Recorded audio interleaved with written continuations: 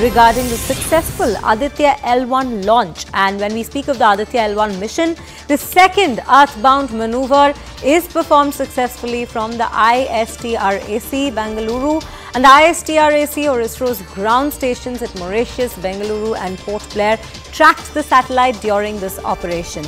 And this new orbit attained is 282 kilometers into 40,225 kilometers.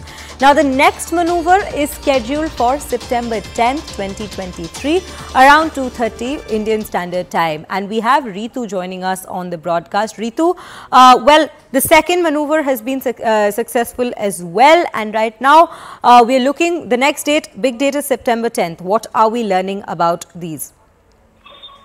Well, there you see Indian Space Research Organization now confirming that the second earthbound maneuver has been performed successfully by Aditya-L1, first India's solar-based mission, in fact, to understand the sun's outermost layer. Remember, just one day back is that the first earthbound maneuver was performed by Aditya-L1, and now what ISRO says is that the third maneuver will be performed on 10th of September. So, in total, that the ISRO is planning for a 5 earthbound maneuver. Before that, the Aditya-L1 gets into the designated position. That's the L1 position, from where the Aditya-L1 will be able to, in fact, observe the sun directly without any sort of a hindrance. Even if there are eclipses, that won't be a trouble in this scientific experiment. So that's the reason why ISRO has taken up 5 earthbound maneuvers before it gets into the designated position. So remember, in total, that there are 7 payloads that are on board of Aditya-L1.